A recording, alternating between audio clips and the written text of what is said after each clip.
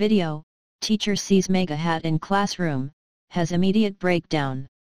A video uploaded on YouTube shows a teacher berating a student for wearing a Make America Great Again hat. At the beginning of the video, the student can be heard calling out the teacher for attacking his political views. "You're admitting to discriminating against a certain group of people," the student said. The teacher then went on to explain to the student that there is a certain workplace decorum. "I don't get what that has to do with expressing my political views," the student. Then, the teacher accused the student of provoking the others by wearing the President Donald Trump's MAGA hat. "Stop provoking people. People are provoked by the presence of your hat," the teacher said. "To ask someone to remove their hat because it provokes others is utterly absurd.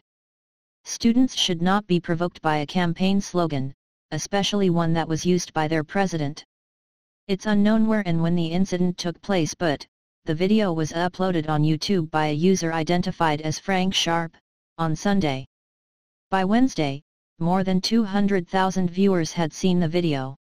In case the students were somehow upset about the harmless MAGA hat, then they should have focused their attention elsewhere, for example, their lesson. But even if they wanted, they probably couldn't, since the teacher himself stopped the lesson to criticize that one student that was wearing the hat.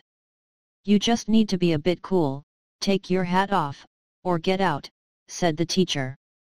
The most interesting part of this entire situation is that the teacher was the most upset person in the classroom.